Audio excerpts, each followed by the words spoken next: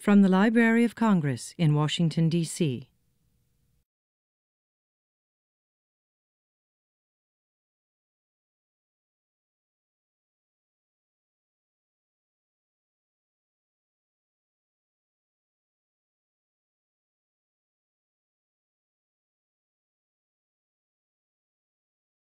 Good afternoon, everyone. I'm Peggy Pearlstein, head of the Hebraic section here in the African Middle Eastern Division of the Library of Congress.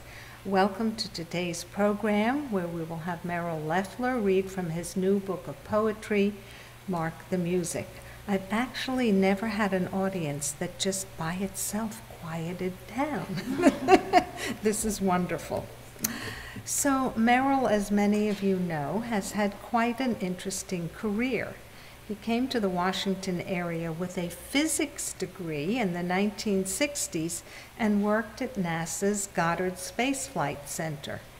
After some years of coordinating scientific experiments sent aloft on Araby rockets from White Sands Missile Range, Fort Churchill, Canada, and Wallops Island, Virginia, he left engineering for graduate school to study literature at the University of Maryland and Oxford University. He then taught in English departments at Maryland and as an assistant professor at the U.S. Naval Academy, before returning to the University of Maryland, this time as a science writer focusing on Chesapeake Bay research, and we talked about our common connections about that a little while ago. In the late 60s, Merrill and Neil Lehrman began Dryad, a poetry magazine that evolved into Dryad Press. Merrill was one of the 4 founders of the Writers' Center in Bethesda.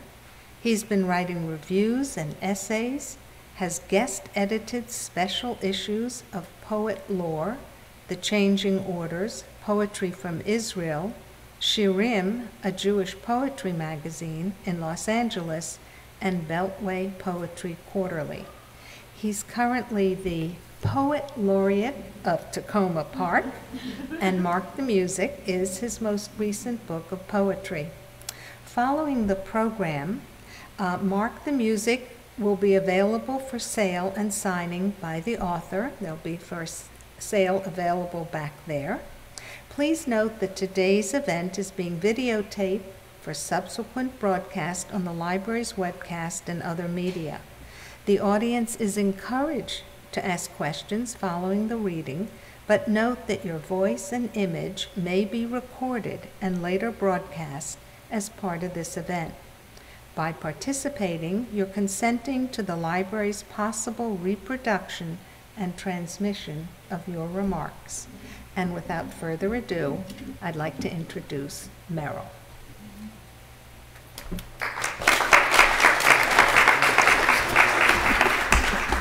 Well, first of all, thank you, more than thank you. It's, you can imagine those of you who are here, and I see friends, it really knocks me out, I have to say, truly. But to be in this space and to send poems aloft here is really a great honor, and to be at the library, which I've been coming to since the 60s. So I want to thank the library. I want to say something, she's going to really knock me over the head, but I'm going to say it anyway. Sandy Rogers is here. Sandy has been the art director of Dryad Press books, and I've said on a number of occasions that I wouldn't be publishing books anymore if I wasn't working with Sandy all these years. She's not just a designer, but she's a designer and editor and sidekick. So I was thinking about, if I was reading from a novel, I could do a summary and set a context and read a part of the novel, and it would make a lot of sense. But in reading from a book of poetry, and especially a longer one, and especially one that has different kinds of word art in here, it's a little bit more difficult, I think, because you read one poem after another, and you can get glassy-eyed after a while, because each poem is like in one sense, like a small story or self-contained, and they're all seemingly different. And so when I was putting this book together, I was thinking about how do I contain these different, I would say, selves. We're all made up of more than one self. There's a part of me that was a comedian, another part of me that's a tragedian, one who's a moralist, one who's a skeptic, all these different aspects. And I became much more aware of this as I was bringing together these poems that I'd written over a number of years, up until while I was working with Sandy and putting this book together. Pieces that I was writing it right then. And so the question was, do I just have this random collection, or do I get, is there some kind of structure that, at least for me, would contain these, different selves? And at the same time, I was thinking about the kind of influences, the major influences in my life. And I'm not going to summarize them all, but they have to do certainly with family and upbringing, friends, poets and philosophers, and there are lots of poets and philosophers that I refer to in here, just from quotes. Music, death, and a Jewish heritage. That's one reason I'm here, the Hebrew division, because there are a number of poems that draw on that heritage of mine, as well as, in some cases, thematically and as subjects. So, in interrogating myself, how do I bring all these different voices together? Can I bring them together, at least in a structure that would satisfy me, not that somebody else, if you were to sit down and actually look through this, if you would say, oh, this is a collection of disparate pieces. The structure for me was one that was a musical one. And so, in effect, there are three movements. I've also thought of them theatrically, but I think of them as three movements, and there are two intervals. And intervals were the kind of musical entertainments in between, an intermission. So there are two intervals here, and I really had not connected up with the fact that I had this title. I mean, I realized that when I was doing this, Mark the Music, because I had carried around this quote from Shakespeare's Merchant of Venice for years. Originally, I was going to make this as a little chapbook, but it got larger and larger as I started trying to bring pieces in. And I'll just tell you the quote. It's really quite lovely. "The man that hath no music in himself, nor is not moved by concord of sweet sounds, is fit for treasons, stratagems, and spoils. The motions of his spirit are dark as night, and his affections dark as Erebus," that's hell. "Let no such man be trusted." Mark the Music. So I hope that there's music here, not in a sing-songy way, but in the different parts that make the movements. So this is a long preface, but it sets up what I would like to do today. Is that Wally? No, I'm sorry. I'll say why in a moment. Each movement that I have, or each section, often poets divide things into sections. It's a way for you can come to a rest. You don't see this one page after another, after another, after another. But each one of these sounds a kind of tone for each of them, and some of them are related, and I'll read some that are related to what I refer to as Jewish heritage or themes that would be evident. And so I'll start off with one poem, and then I'll say something about this first section. So this is a poem called Stories, and we're all into making stories of our lives and stories. I mean, we live by stories. We have narratives. We can become very wedded to those narratives as well. So this is simply called Stories.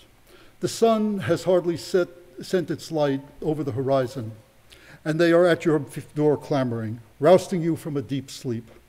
Open at your peril, a riot could break out, like men crazy for what you've got, and they'll take it if they want. Listen to them battering the air. I am your birth story, one cries. I am your abandonment story, cries another. I am your adoption story, shouts yet another, wringing its hands. I am the story of your youth, shouts one, and I the story of your dead parents, cries another. I am your war story of your dead, I am your war story, the one you ran away from, another shouts, though it is muffled by the lust story that is out there raising hell. Up front before me, weeping, is the marriage story and the story of your children's departures. Next to them, the nostalgia story is swooning in despair. Beyond dirtying the street are the stories of regret and revenge. And near them, milling around, calling loudly, listen, listen, are the betrayal stories and the failure stories, each desperate for attention. Whispering in torment is the impotent story, and beside it, the dementia story. There, too, the stories of your cancer and the shrinking of the body. Over at the side, huddled in a corner, laughing hysterically, is the story of your former teeth and all those other stories I've neglected and that I never had time for.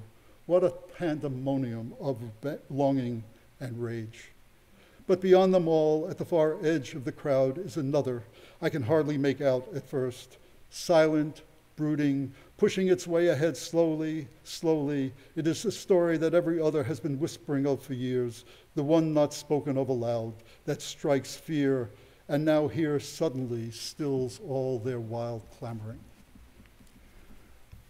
So Peggy mentioned that, something I wrote, that I came here in the 60s as working for NASA and sending rockets up, in effect, with experiments on them. And there was a fellow who worked for us, led to some publications which were very helpful at the time. And we haven't seen each other or spoken to each other since 1965.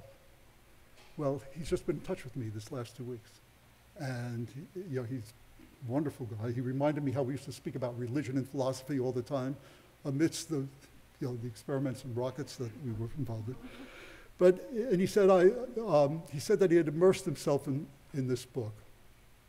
And he liked a lot, he liked a number of poems. I mean, friends say nice things and mean them too, and he genuinely did. But he also said he felt many of the earlier poems, and this is a quote, were very melancholy and dealt with a lot of darker death issues.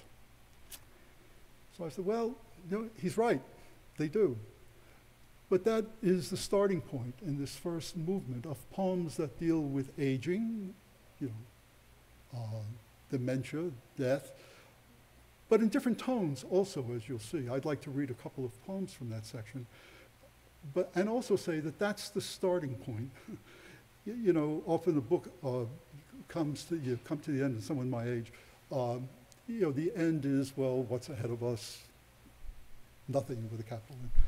Well, this is the starting point. So this is, my experience, right? And those of us who reach a certain age. And so I give voice to them in very different ways.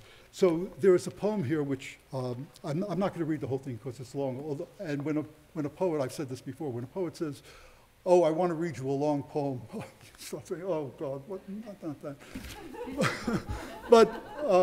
So I'm not going to read the whole thing, although I probably could because it's a very bouncy and musical poem and has a lot of rhyming in it.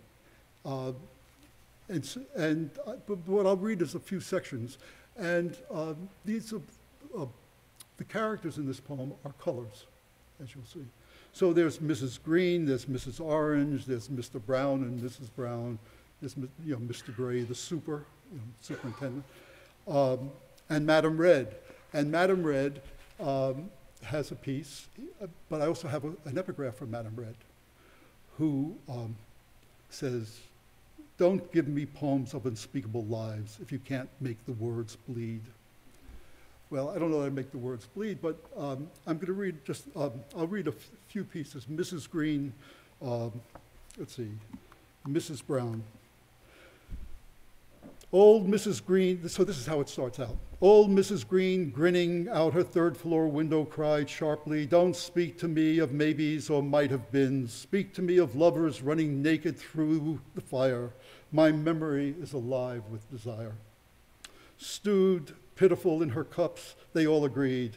Blue, that is, and Mrs. Orange living next door, and prim Miss Yellow on the second floor, and Mr. Brown who merely nodded on the park bench that fall, when the leaves were coloring yet again, and the warm winds lifted them aloft while young mothers rolled strollers past him.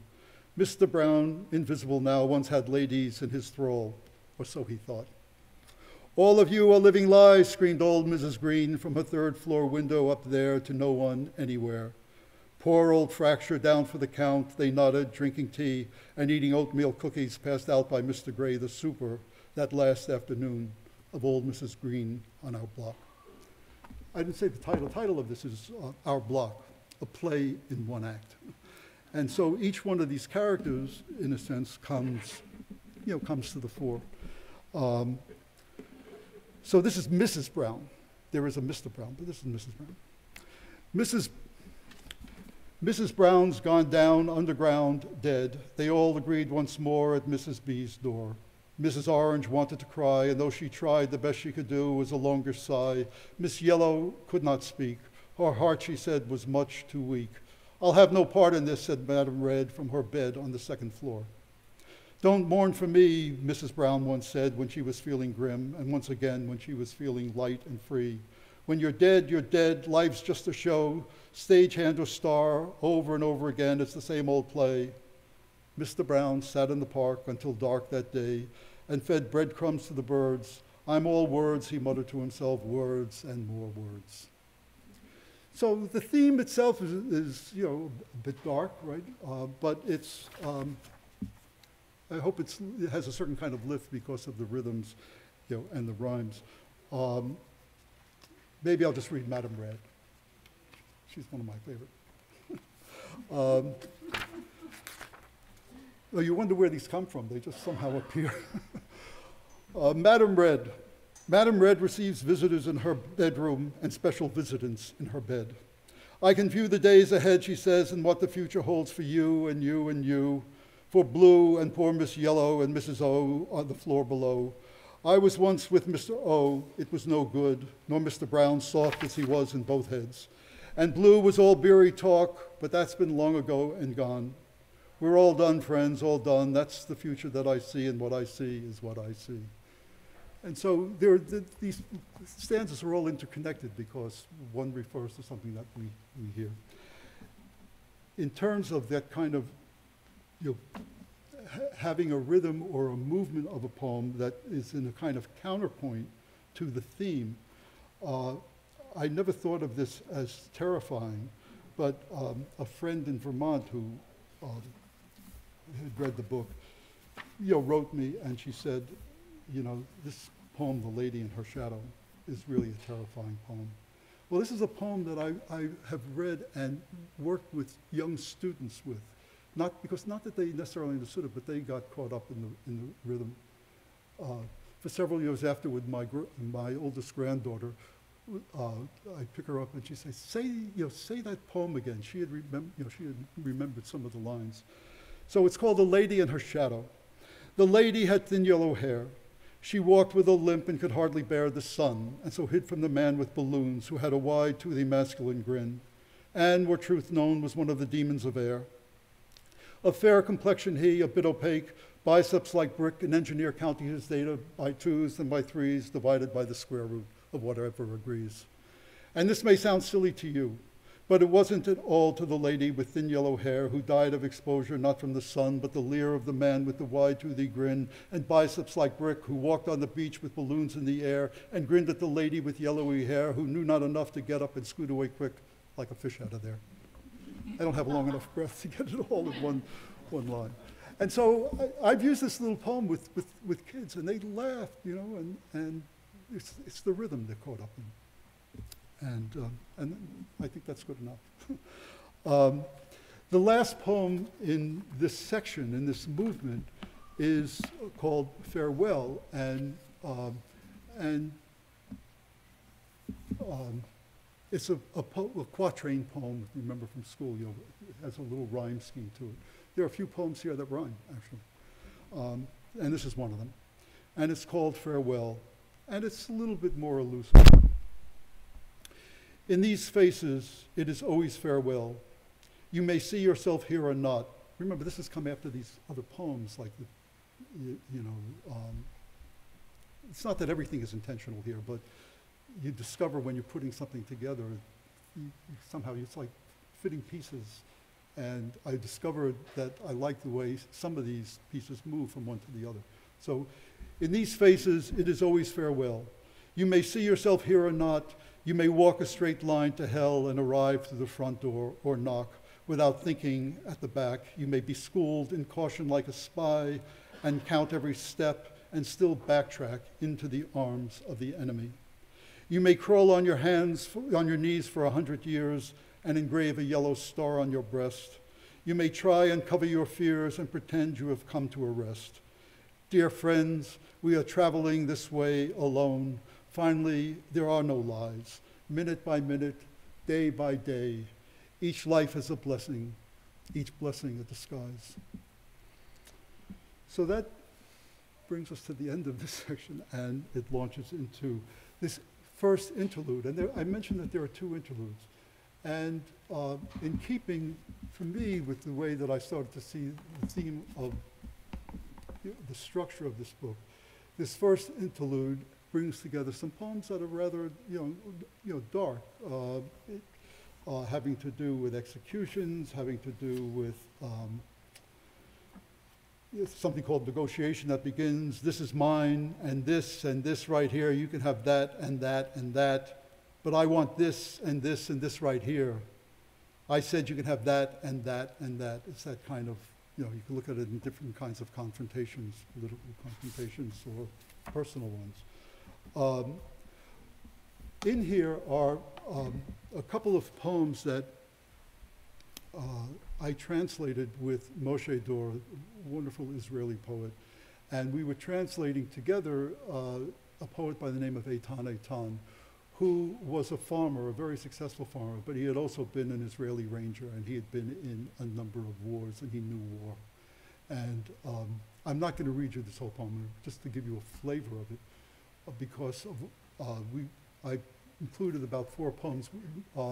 We did a special issue of a magazine that I guest edited along with Moshe, Shirim, which is out in California, and just of Eytan Eytan's poems. So this is called Children, and the Hebrew for children, and I've included that as Yeladim. Yelad is a child, Yeladim is children. And I'm just going to read the first few stanzas. I was happy to say, one of the things, my first choice was trying to get it into The Nation, but it was too much or too long or whatever, or the poetry editor didn't care for it. But I wanted to see it, if it was going to be published, in a magazine that was not just simply a poetry magazine, that it had, at least had ideally a larger readership. And there's a magazine, a journal, progressive Jewish journal, Tikkun, which some of you may know, and it was surprising that they published this because it was so long. They don't usually do that. So I'm just going to read a few, just a few stanzas, and it's rather tough. And this is taking the Hebrew of Eytan Eytan. Children, Yeladim, you who will die in the next war, burnt up in tanks or ripped by splintered shells, shocked, your hands and your limbs torn from you, be not afraid. Be not afraid of its arrival, because you will die in the next war, suddenly or slowly or with no warning, or during a desperate fight. Be not afraid now and fear not its arrival, because death will take you in war and without war at its own choosing. Children, Yeladim you are, and you will die in the next war following a deafening furor, because there is no war without death and no war without furor, and no life without death at its own choosing. Rush not to swallow the poison awaiting you, and rush not to love or to hate. Hold no hope for rescue or that war will not come, because it will, and battle awaits you. Torn flesh, burnt bodies, and spilled blood, and gray shriveled bones, and hovering ghosts. Well, on the one hand, we look to art to comfort, but we also look to art to disturb us out of our comforts or our pieties. And that's one of the things that Eytan does in this poem, which by the time it gets through the end, it's a kind of transcendent poem. So I want to read the last poem in this section, which is also by Eytan. And I must say, I loved working with Moshe and translating these. And I went word by word. I literally almost wore out one Hebrew dictionary. So this is called The Wind Grinds, and you'll see it the way this leads to this next section because of the last couple of lines of this poem, which look ahead. but not in any, I don't think, any sentimental way. The wind grinds bones to dust in the courtyard of death, grinds clouds, vehicles in a low, continuous burning, grinds soldiers, grinds cannons and guns, grinds buildings, grinds animals, grinds you and me. Listen. Leave your explosives, your vehicles, your soldiers. Leave your animals, your wars, your people. They all left you long ago. You have the wind with you. You have the burning light, the land, and the dew with you. You have the whole pulverized earth with you. Set your face towards begetting. Set your face once more towards rising. And there are those biblical echoes in there. I mean, I don't think any Hebrew poet, even if he or she wanted to, could get away from biblical implications because the language is so part of it, even though it's modern Hebrew. Okay. I'm rushing on. This second movement, and there are poems here that, what should I say, they have a wryness about them, a questioning about them, and there are some poems that come out of the Bible. I think I want to read one of them. When I said this Jewish heritage, what I have brought from my Jewish heritage is one that you question. You question everything. You question, nothing is not subject to interrogation, so to speak. So this poem, now, I'm going to be repeating it's in two parts, and the two parts are the same, except for one line.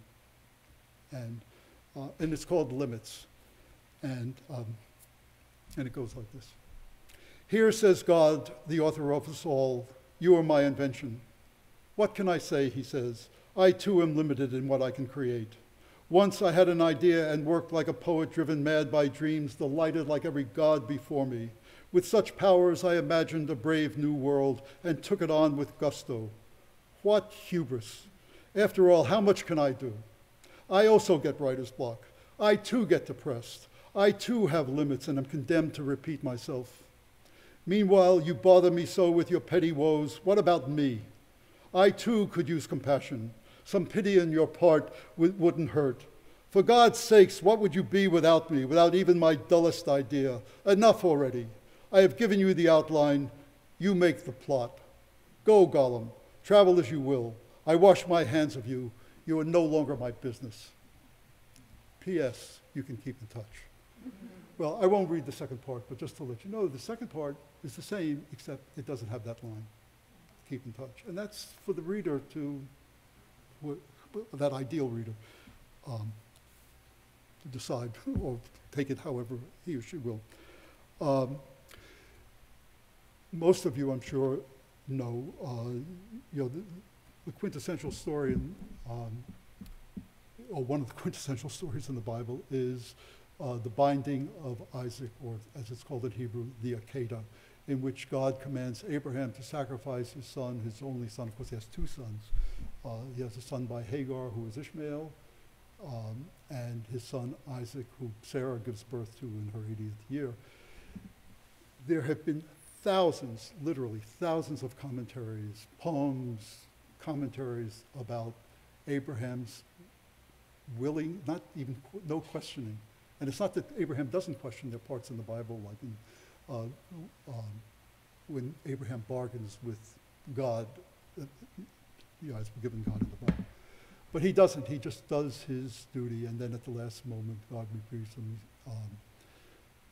Many of us, obsessed by this story. And there's a long poem in here. I'm not going to read that because I think it's more of a meditative poem.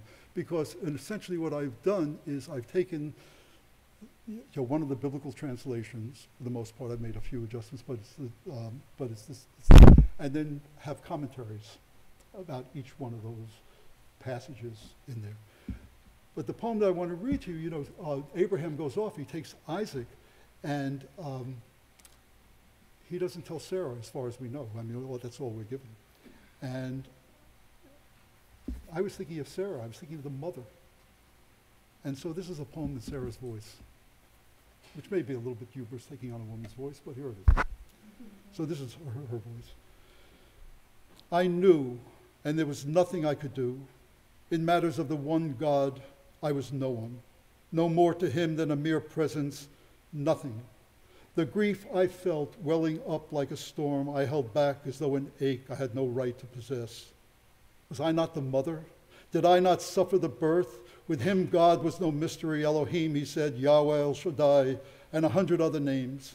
That simple belief was more than I can contend with. I lacked power, let alone will. My anger was like sand thrown against the desert winds. I prayed to the miraculous one as if I believed there was purpose, as if I believed the voice he said he knew, like love in his heart. Fool, I cried, you are the victim of a mad heart. You are possessed by a demon that gives nothingness a name and then bows in submission. He, in his single-mindedness, could no longer hear, but rose before dawn and took the son of my aged body, who himself obeyed in ignorant trust, and journeyed for days with a solemnity I would spit on. When they returned, I knew reasons would be given, explanations. He, my husband, could raise words out of a sandstorm as if that storm were guided not by the former gods of our home, but a viewless God who spoke in syllables of air. The biblical writers left Sarah's voice out of there. She just, there have been many commentaries, many, not just poems, but rabbinic commentaries on all of this.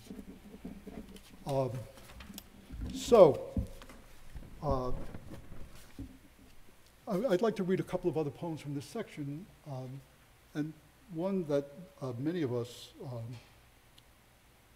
you might like, maybe. And there's an epigraph, and I love this epigraph because those of you know who William James, a man I have, many of us have great admiration for. He was the brother of Henry James. He was a psychologist, and he was such a humane man. And I came across this quote from William James. Even the happiest men, the one most envied by the world, in 9 cases out of 10, his inmost consciousness is of failure. William James can feel failure. Anyway. So this poem is called Failure, and failure, as you'll see, becomes a muse. And so it goes like this. The rosy dawn sleeps underneath your, the rosy dawn slips underneath your sleep and wakens you to failure sitting on your bed. She whispers seductively even before you've relieved your bladder or brushed your teeth or walked out the door for the paper. She crawls through your body like a lover, her hands all over you. She cannot get enough, she says. She believes in you. You don't need to, she says, speaking in a language you don't understand. You don't need to, she says, leaning up against you at work or staring back from the mirror. It's the feeling that counts. I am with you on your rising up and your lying down. I am your companion. The wind whistling through your sails, she croons, the rudder in your hand, the sea in which you navigate. Think of me, she says, as your sister separated from you at birth, as your dark queen, your passionate other. Failure welcomes you into her lavish rooms or sits on a stoop in Baltimore, her arm around your shoulder, or on a subway rattling through Brooklyn, or in Arroyo in Mexico, or somewhere in the desert where the heat has riven your body with drought. She is the soul of generosity. Ask nothing of her, and she will give all that she has. Ask for everything, and she'll give that as well. I call out the best in you, she sighs, like a lover. Come to me now. If you could only love me the way I love you, we might even make poetry. So somehow it feels to me, this and several other poems, that if I grew up hearing Yiddish, as I write in the preface, but I never really learned the language. I grew up, my cousin Howard and Linda are here, and we grew up in a family that was really an immigrant family. And the idea was that they would become so thoroughly American that everything was left behind. They didn't even talk about the childhood. And Yiddish was the language they spoke, the secret language. So we always picked up pieces, but never really learned the language. But I felt if I really knew Yiddish, some of these would have been written in Yiddish. At least I'd like to think so. So for example, this poem, which has a Yiddish translation beside it. I love the way it looks graphically, too. And it's got a provocative title, but I have to read right off the epigraph. It's called Intercourse. And the epigraph is, Isaac Luria did not differentiate. He was a Kabbalistic rabbi in Safed in Israel in the 17th century, 16th and 17th. Isaac Luria, writes Gershom Scholem, did not differentiate between organic and inorganic life, but insisted that souls were present everywhere and that intercourse with them was possible. So this is a poem that is, as you'll hear, it repeats. So thank you, thank you. Thank you, say the shoes, and this is the organic and the inorganic. Thank you, say the shoes you have placed under the bed. And thank you, says the quilt, for the warmth of your skin. Thank you, says the window, for lifting my sash. And thank you, says the broom, for the grip of your hands. Thank you, says the shirt, for buttoning my sleeves. And thank you, says the pond, for throwing me stones. Thank you, says the bulb, for my planting in earth. And thank you, says the pen, for writing these lines. Thank you, says the book, for turning my page. And thank you, says the mirror, for your face each day. And thank you, says Delmore, for remembering my poems. Thank you, says the Torah, for chanting the Shema. And thank you, says my father, for the gift of your life. And my mother says likewise from the grave in my heart. And thank you, I reply, in my exit from here. Wherever I travel, you go with me there. And that leads to these poems that are much simpler in this last section, but I read the last poem of this section, which I mentioned Moshe Dor, who is very sick right now. He's in Israel. And he translated into Hebrew, and so that's sits side by side. There's this invisible spine that goes down between the two. The Hebrew goes in one direction, the English goes in the other direction. So it's called Take Hold. If there is nothing before you, take hold of it. You may be fortunate or not. Place it deep in your pocket regardless. It is a possession as no other. When you are to leave and have made all your arrangements, when you are ordered to declare all your possessions, reach into the dark pocket. This is no symbol, traveler, no parable. Nothing is as whole as the space in the air you pass through, and it is yours if you will take hold of it. So I'm not going to read, there's a second interlude, and it's made up of some funny poems, and I say funny, some surrealistic poems, some word art. The Golem is, I assume everybody knows the Golem. The Golem is probably the most, from Jewish folklore, probably the most used story. I mean, there are scores and scores and scores of books, children's books and other books. And before that poem limits, we have God saying, "Go, Golem." A golem is made out of clay. And in the legendary story, Rabbi Lowy from Prague, walks around the human figure of clay, does these Kabbalistic incantations, there are variations of this, and brings the golem to life. And so I've thought, in a way, we are golems, we're God's golem. But there's also a golem here, and so again, this is because Sandy made it possible for me to do this. This is just a figure, this is a golem, just made up of the word golem. It's all words. Okay, so I have time for a couple of other poems. So these are, I'll just say in this section, are poems which take life as it is. Not railing against the way things are, but they're, in one sense, pleasures that there are, pleasures of being, pleasures of making, pleasures of observing. So, for example, there's a poem here called Butterflies by Brookside. How many of you have been to Brookside Gardens? Right? Well, this is just a poem made up of the names of butterflies that I took from, and then I put the scientific names. Almost no commentary, just like kind of here you have American Painted Lady, Cabbage White, comma, Great Spangled Fritillary, and then we have the scientific names, which are a little, we need them to classify, but they're not so exciting. It's not making any commentaries about science, which I love. Okay, so this is a poem called Resemblances, and I think it speaks for itself. And here on the left hand is what he is, and there on the right is what he would be. The left hand often loses its way, falters where it would step, is continually in debt, misses deadlines, apologizes too much, lies like an alcoholic, worries the dot over every I, must squint to see clearly, wakes to a despair so deep down, light finally gives up and goes home. The right, on the other hand, is impatient with such indirection, knows the value of money, pays its bills on time, owes nothing to the government, never gets fines, is as reliable as death, has a clean house, new furniture, gives charity each day, dresses well, and has plaques on its wall for community service. The left hand sometimes fights with the right, not in street brawls, but as if over a word in the midrash, that's the commentary of the Talmud, as over a word in midrash, or like a husband and wife of long years, or a shopkeeper and customer over the price of damaged goods. This is all right, I say, for us out here. It is good theater and gives us something to gossip about or make art from. Meanwhile, the left hand sleeps with the peace of mountains and the right with the worry of storms. Who can explain life's inexplicable ways? Every so often, calm descends between mountain and storm, and it is then you invite yourself in, a visitor carrying candles and cakes. On such days, the right hand takes hold of the left, and both sit over steaming hot glass of tea, dropping sugar cubes in.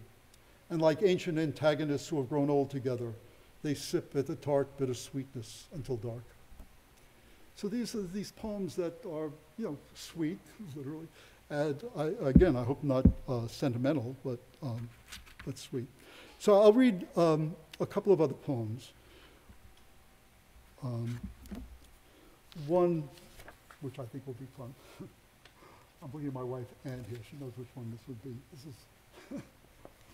This is called A Suite, and it has this Jewish folklore element in it too, as you see. My wife says, this is a fictional wife, of course. My wife says, you should take better care of your feet. Look at those poor dogs. Hammer toes, bunions, corns, neuromas. Ugh, what neglect they have suffered. Think of the abuse they have carried you through, running up and down courts, climbing mountain after mountain of despair, then descending deeply into the valley after valley of the same. The least you could do is give them the care they so richly deserve. Warm baths to begin with, unguents, soothing creams, and a loving woman, honey on her tongue to lay next to. 2. It's in 3 parts. They were written at different times, but then they all seem to go together in some way.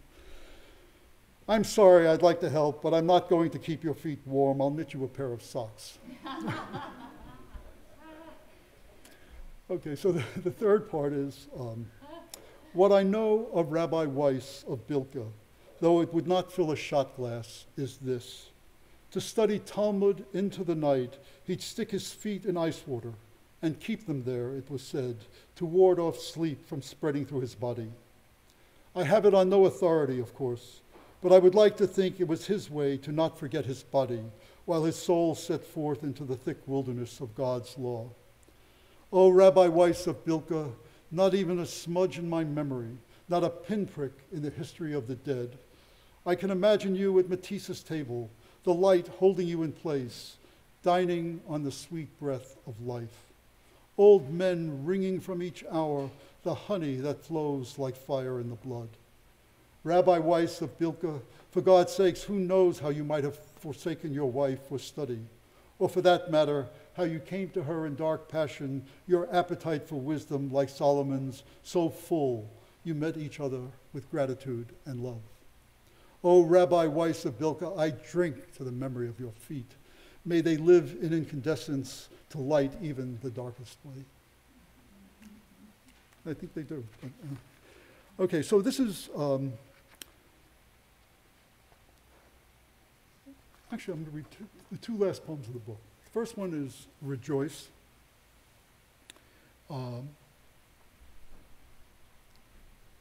What has the world to do with you or me? What can time, that unassailable abstraction, care? Or the moon, the sun, the stars visible and invisible? or the ocean rolling in at your door, or the great oak outside that shades your thoughts, or the finches feeding on seeds you have set out, or the mountain implacable behind you, or memories that have given up their hold, your mother in the far horizon, your father and all who have held you and spoken love to you from the beginning. Or say it, this life which holds neither grief nor happiness in your coming or in your going, or the earth that will cover you, or the darkness that will gather your dust to itself, or the winds that may lift and scatter you anywhere. The sea, the sea's edge, the mountains, the forest, the earth once more. Rejoice, rejoice. So there's a bit of a moralistic part in me too. And this is the last poem, and it's called Beginnings and Ends, and it has to do, I guess, with what all of this is made out of, is words, and words is what we have. And on the one hand, they're inadequate, and it's the one thing that we have. It's the great possession. So here is the word that divides the dark, and here is the word that is filled with light. Here is the word that severs the sea and separates sky and uncovers the earth. Here is the word that revels in breath, and here is the word that cleaves your soul. And here is the word for singing your love, and here is another for singing your grief. Here are the words that will blind your eyes, that will freeze your tongue, that will strike you deaf. And here is the word to open the dark, and here is another to empty the light, and here is the last to carry you home. So, thank you.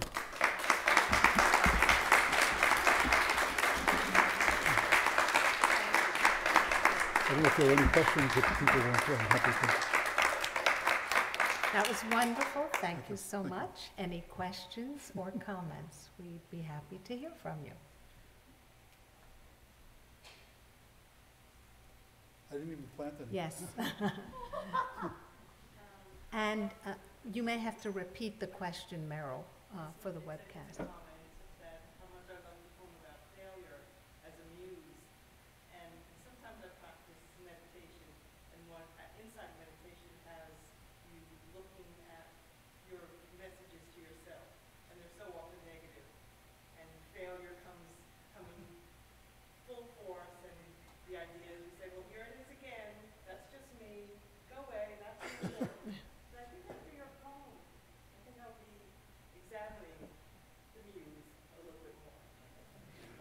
I'll just say this is Stephanie Ney, and Stephanie is an artist, and we did a collaboration together in Tacoma Park.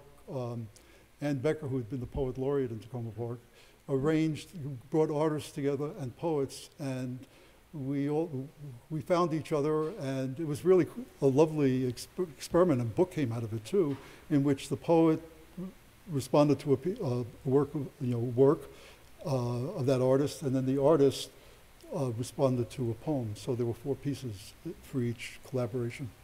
So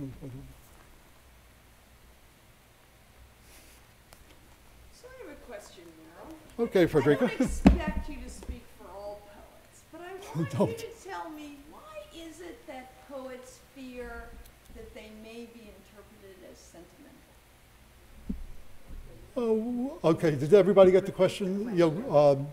Frederica Mosher, who was, director of Merrill Leffler Grant, where I worked for many years, asked, why do poets fear being sentimental?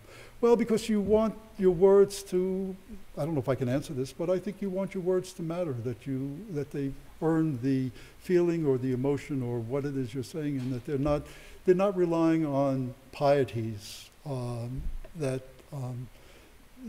you're really discovering, for yourself at any rate, discovering something.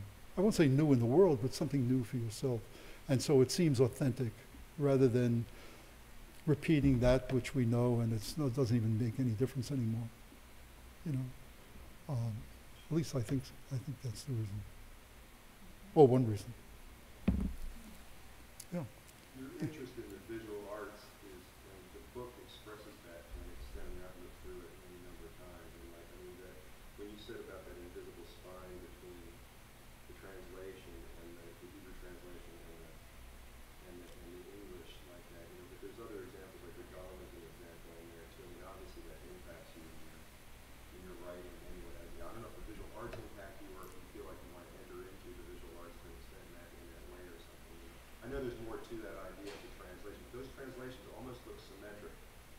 Yeah. There's multiples in there, it's not just that one poem. Well, Aaron, you here? Where is Aaron? Who writes in Yiddish, and you can write in Yiddish going from left to right, or from right to left. And I remember Aaron asked me how come I was writing, having the Yiddish from right to left instead of the other way, and it had to do visually. I love the way, graphically they looked, and you can do it either way. At least I think. Maybe not modern Yiddish poets or contemporary Yiddish poets. But there's something about the graphic, and there's some other graphic things in here. There's a poem in here called Montaigne and Me, and they alternate quotations from a poem of mine and by Montaigne. And my friend Henry Allen had done a portrait of me, a black and white portrait, and I thought, I like that. It's rather haunted looking. I never saw myself that way, but except at certain times. But I thought, okay, we'll put a portrait of Montaigne in one corner and me in the other corner. So that's there. And so it's, I think what I like is bringing as much in, and I would like to do more, I'd like to do that. Not to exclude. And so it means not excluding those aspects of oneself that don't seem poetic, for example. You can develop a voice, which is your voice, and but I'm kind of. Well, I was just thinking also, it just made me think being a maker of books as well, or a publisher of books as well, probably enters into that, and that also is an aspect of your.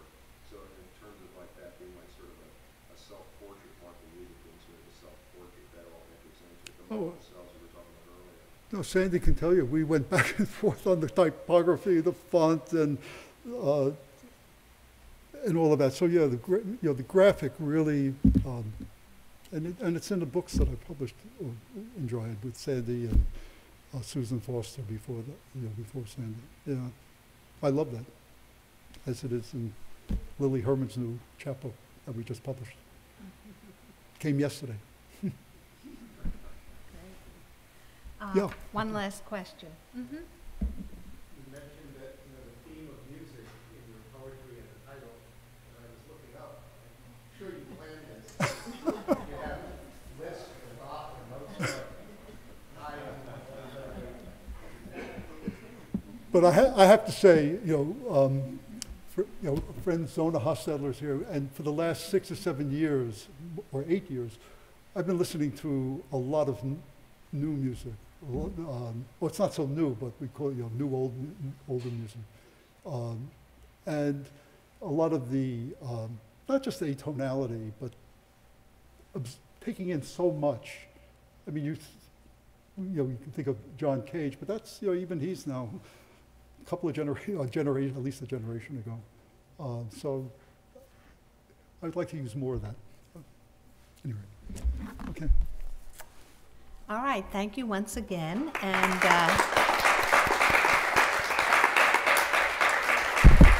if you would like to speak to Merrill and offer him comments or ask him questions, he'll stick around, and there are books available for sale in the back. Thank you very much for coming today.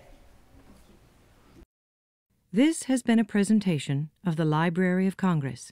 Visit us at loc.gov.